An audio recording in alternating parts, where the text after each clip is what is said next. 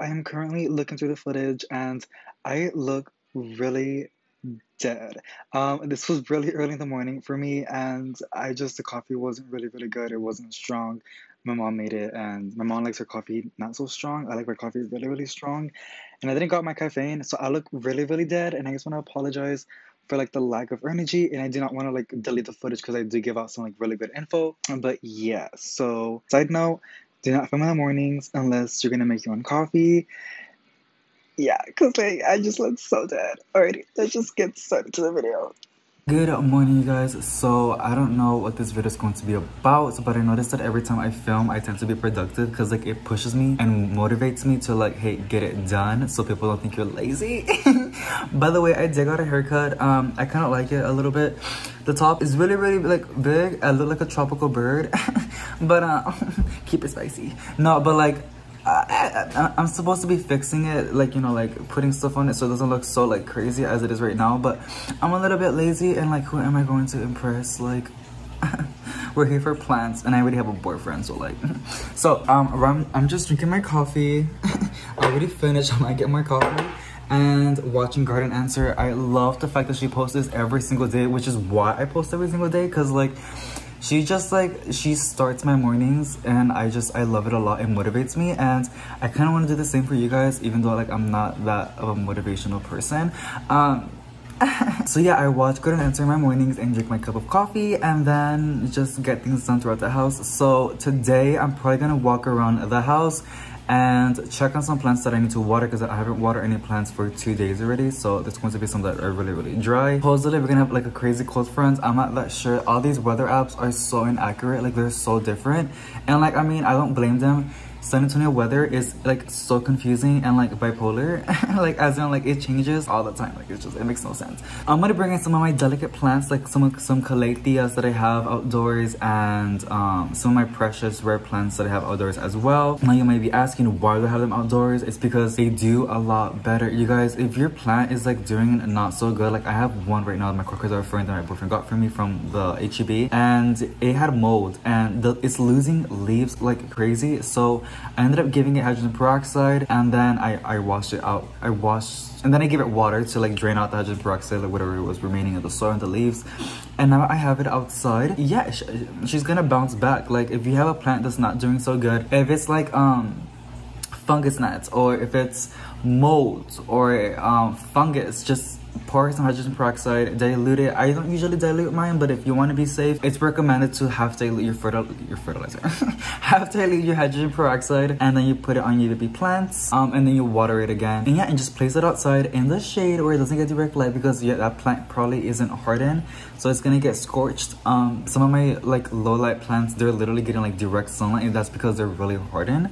But yes, so place your girly outside and I promise you she will bounce back. Well, I can't really say because we all have different environments, but if you live in Texas, then you can do that. You can, I don't know, just have like good weather outside, like warm and humid.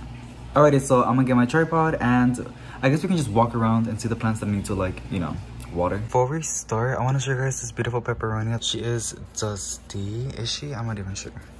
As you guys can see, look at this new little leaves popping up on her. So cute. Oh my god, they're so adorable. Ugh. So adorable. I can't. Aww. And the mother of 1,000. I want to propagate some, but I don't know how to propagate. Because they're so small. Oh, that one looks like it's good to propagate. I do want to give it a terracotta pot because like I feel like it'll appreciate a nice terracotta pot, but not right now. Soon, but not right now. But I guess I'll just take you guys along. Okay, so we're gonna use a tripod and like the lighting is so bad. Hold on, give me a second. So we're gonna go tie these girlies up and I already see a plant that needs water. So we're gonna go and do that. I really don't want to show this side. Like I don't want to like, I try to always perfect my videos and like show like the good and not like the bad, but honestly it's getting a little bit harder considering the fact that I upload every single day and it's getting a little bit hard to like, you know, be perfect and always show like the good And in reality, there's a lot of bad stuff going around. Like, as in like, not like, you know, I'm fine. But like on my plants and like the aesthetics and like there's cat hairs everywhere. It sucks. But I do love my kitty. So this is a Cervelli Potos that I can already tell is like lightweight, oh my god. That it needs a watering, a good session of bottom watering, because like she's really light, and as you notice, the leaves start to curl. And so the perfect example, what happens when it's thirsty. But if it's moist and it's wet and it's doing this, then that means you're getting root rot, and I suggest for you to do some research on how to treat root rot. The way I treat it is with hydrogen peroxide, and then I leave it outdoors to let it cure and just get a boost. And if it's like not, I won't put a plant in winter, but like if it's like in summer or spring or sometimes fall, I will put my plants outside, and they really do seem to benefit. Look at this leaf, oh my god. I'm telling you, like, I don't know, I'm really bad at like watering my plants, you guys, but like I don't really think they care that much as long as I like soak their entire soil. So Fitonias, I tend to like really like underwater. This is a Fitonia, and then this is another Fitonia. Oh my god, it has a spider web. And they're also called nerve plants. What I was talking about is some of these plants like to have their soil really moist, and not wet, but moist, and if you don't, you know, they tend to lose a lot of leaves. Like this one, they were sure it was gonna die because I forgot to water it and she was not being patient with me. So what I do now, also this one as well, it was gonna die. I'm just putting them like in little containers that don't have holes. So like obviously this is a pot. I pop the little plant in this pot without drainage holes, and I pour in some water, and I just leave it like that for like a week. And I think the last time I watered this was like almost like 10 days or maybe 15 days. So I need to water them. So it works, and they don't seem to bother that much. It's really confusing because like somebody say like it's gonna get root rot, but you guys, everybody's environment is different, everybody's climate is different, everybody's plants are different. The potting mix that you use, the lighting that you're getting, the fertilizer that you use, the temperature, like everything really does matter. So it's really hard to say like, oh, that's gonna get root rot, but that's not gonna work out. If it works for that person, perfect, but doesn't mean it's gonna work for me. I don't know if that made any sense. Okay, so now we're gonna go and check on the other plants, and I guess I'll flip the camera and go do a time lapse, and I'll see you guys in a bit.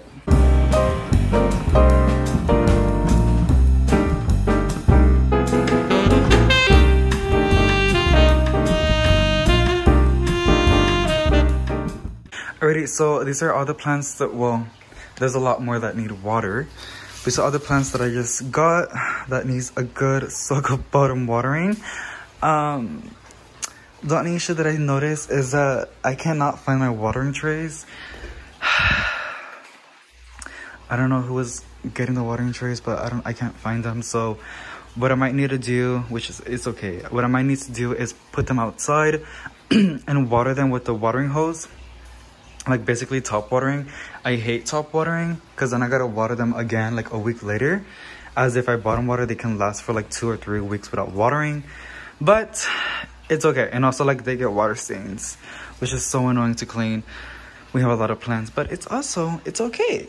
Everything's going to be okay. So I'm still debating if I should just wait for my brother to wake up so I can ask him where he placed them, because he's always like moving stuff around, or if I should just go outside and like, you know, get the watering hose and just water them. I'm still not sure what to do, but I do want to show you guys something. This is Valentina. She has become an outdoor cat, but she comes inside to like, you know, eat. I do feed her, but she likes Nikos's food, so she likes to come back inside. You guys, look at this monstera leaf. Like, look at this new leaf. Do you see this? Oh my god, it's so big. Oh, I want to give it some fertilizer. Look at this humongous leaf. It's so stunning and beautiful. Yay!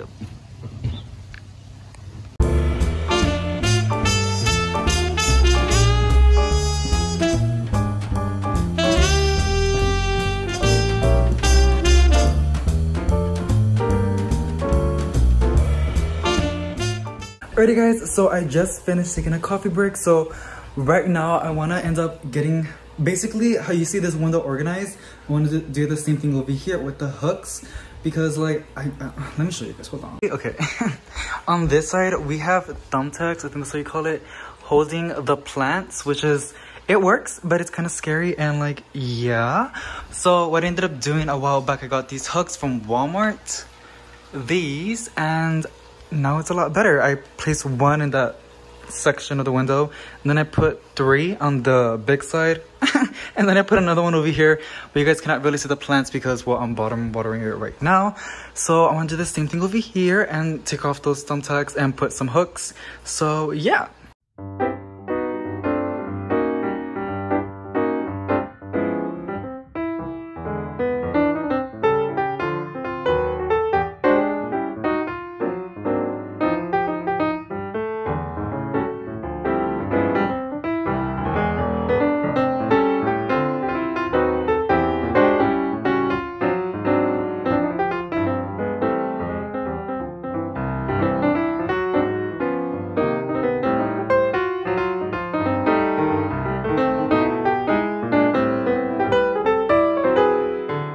Alrighty guys, so I wasn't able to use the hooks on all of it because it turns out this is shellac, and when you put it, it just, where is it? Yeah, it doesn't work. I think this side has like a wooden piece, but over here it has shellac, so very interesting. Anyways, I was only able to use it on this one and this one as well. It is a little bit loose, but I think it's able to hold, you know, like a plant. But yeah, I ended up placing back the thumbtacks because it works. As long as nobody like messes with it, then it's totally fine. And yeah, so bummer, but it's fine. So I decided to propagate some lemon lime maranta and the red maranta. I have 2 cuttings of each, and I think it's gonna be like a really fun experiment on how it's gonna look, like the, you know, the different colors, 2 different plants in one pot. That'll be fun. And I just ended up finishing repotting this begonia, aka nerve plant, in this pot.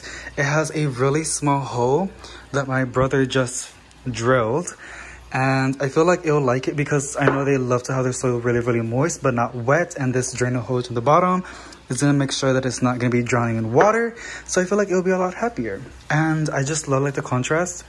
The white and the green looks really good with the white, and then this brownish, it looks brown but it's like red and pinkish, looks really good with the brown.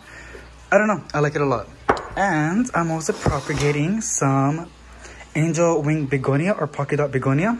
No, it's called the polka dot begonia. And I did 3 cuttings in this one really pretty pot. So, yeah, I'm gonna place these 2 cuttings in the porch in the front because I put in the back, my chickens are gonna eat them. And the reason why I'm gonna put it outside instead of inside is because it's really warm outside, and I feel like it'll appreciate the humidity and the warm soil instead if it was inside, you know, to speed up the process and like the success of it propagating. This is my first time propagating some polka dot begonia, and I wonder if it's gonna work, but I think it looks so pretty. And yeah. Hey guys, so it is really late at night. I just finished editing the entire video and there was no ending, so this is going to be the ending, and the thing is crooked. Great, it's not straight. Alrighty, so I guess I can end it with a mini, very small plant haul. I ended up going to my local grocery store, HEB, and I bought this beautiful begonia. As you guys can see, it has such stunning leaves. It has like a dust frosted look, and I love it a lot. The stems are also really pretty. It has a little bit of like sad leaves, but they're like the bottom leaves, which is normal. But yeah, begonias and I were not really that good, but I do have some that I can show you guys in a bit in another video. My chickens ended up demolishing those begonias. Like, I think it's like 10 begonias in 4-inch pots, and they're all different varieties. They were so beautiful, but my chickens ate all of them. So right now I have them in the grill lights and they are recovering. And I'm noticing, like, I have like a yes and no type of relationship with those begonias. Like, they do amazing, and then sometimes they just don't. So I'm still learning on how to take care of these beautiful foliage plants, aka begonias. But yeah, it's really pretty. And I don't know, I liked it a lot. Alrighty guys, thank you so much for watching. Hope you guys enjoyed. If you did, please give it a big thumbs up. Sorry if I'm speaking really like low. It's because, like I said, some people are sleeping already and I don't want to be too loud. Also, the lighting is really bad, but I am ordering some studio lights. They should be coming in the mail within 2 days, so that's gonna improve my quality a little bit. And yeah, thank you so much for watching, and I'll see you tomorrow. Bye.